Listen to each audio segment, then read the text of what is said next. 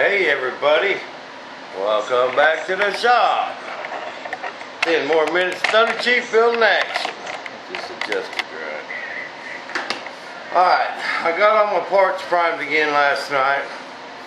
They needed another round of filling. They was still a little on the rough side.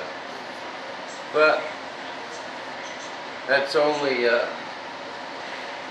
3 coats of primer from rough glass. I mean rough glass, so that's not bad. We can live with that. I'm still going with the 220. I got them pretty good. I just need to, they're flat. Now this is just rough them up a little. Then we're going to put our panel lines on. Hey, and 757 seat warmer out there, man. Hey, we appreciate your concern. You know, we really do. But this ain't the first airplane to ever fly on a rocker system. There's lots of airplanes out there that flew on a rocker system. The F-100 had a rocker system. The 105 F4s flew on a rocker system. I don't know if you ever seen a Skymaster F4 or Jet Legend, but all of them are set up on a rocker system. My T-45 set up on a rocker system. It's not that big an issue. You know, we're not moving the high lift point on that stab. That's not moving. That shaft is staying in position while the elevator's just rocking. And I'm not sure of all the airplanes out there that are set up on a rocker system, but there's bunches. Okay, and there's actually a 105 right by Butch's house that's in pieces. You know, and they went over there and they have documented this so good. They have just tons of pictures, and I could show you probably 20-25 pictures of this elevator set up.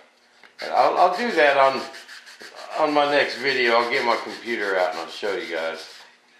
But they have really done their homework on this, and all we did is kind of simplified the system and put a servo on each side. Still set up the same rocker. We ain't moving the mean lift point on the stab. You know, that's staying in one place, but you know, I'm not insulting anybody's intelligence. I'm not trying to get into a bunch of drama. But we have done our homework on this, and that Butch, man, that man has forgotten more about airplanes than the rest of us will ever hope to know, you know, and I just don't ever question anything Butch has to say. I mean, you know, Butch don't, let's clear this up right now, okay? Butch is a good guy, man. I really like Butch. He's a good person, got a big heart, kind of bullheaded, but who ain't?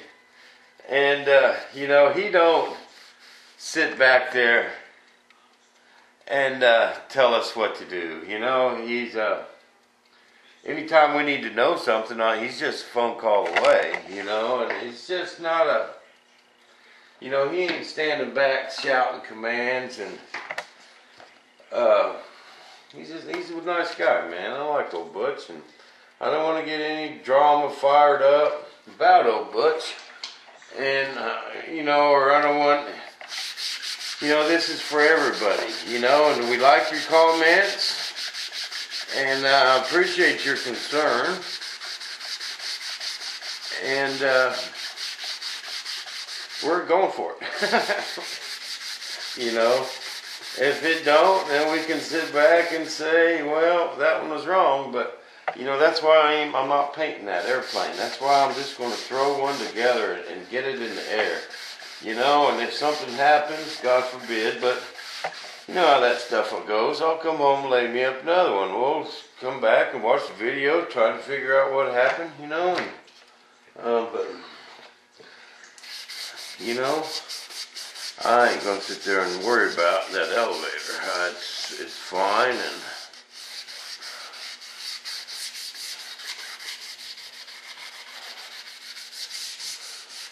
But I sure don't want any hard feelings over it either. You know, we appreciate your guys' comments. We like them. Butch tunes in regular just to see the comments. He'll watch video 10 times. But I'll tell you what, man, that Butch is... That man's a pretty sharp pencil himself. And let's just sit back and see if it works. You know? But I do have these 3 parts all done. I just got this one to do, and guess what? The Baba wife went to visit her mom. So you know what that means. Oh yeah, party's on. We got the History Channel cranked up. And we got some parts sanded action.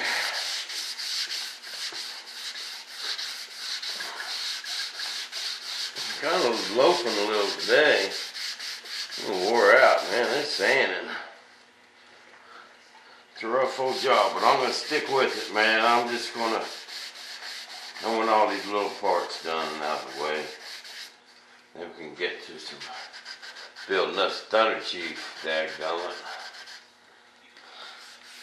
I'll make y'all another movie when I get to putting on these lines. We got one more part to sand.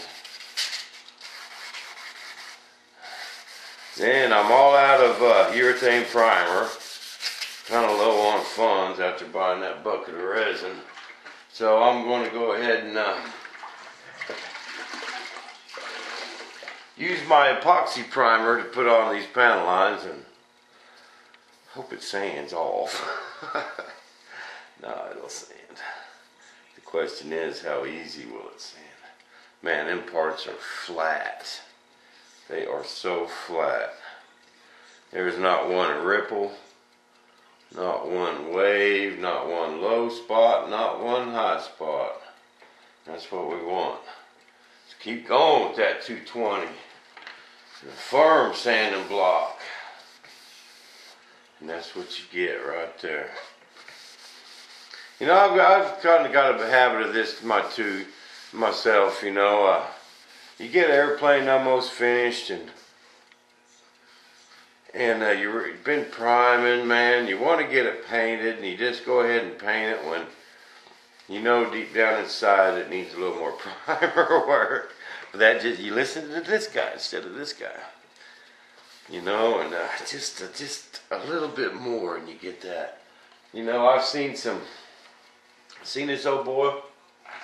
One time, I don't even know his name, so I can't even mention the name. This ain't to knock him or anything. But he built some of the coolest airplanes you ever seen. I mean, to see these things in the air, they look like authentic German warbirds. I mean, they really look good. And I seen him at some big meets. And he lands these things and you go look at them. And I don't even think he primes anything. I think he slops his glass on and paints it. You know, but you stand 50 foot away and that airplane just looks good. But you get up close to it and it was just unreal, you know. And I just, you know, you just got to stop and slow down and look at that part, man, and say, Bob's right, I need to hit that with 220 one more time. Then you start making it shiny. And man, your paint jobs will come out so much better. You know, it won't take as much paint. And, you know, because I've seen some paint jobs too where guys just go way too much paint. Just way too much. And then you end up looking bad. But that right there is what you're trying for. That right there. You get that like that and it don't take very much paint and you got an awesome looking part. Just remember that on that next paint job. But we're running out of time. We heard that alarm clock. So we'll see you back in the shop with some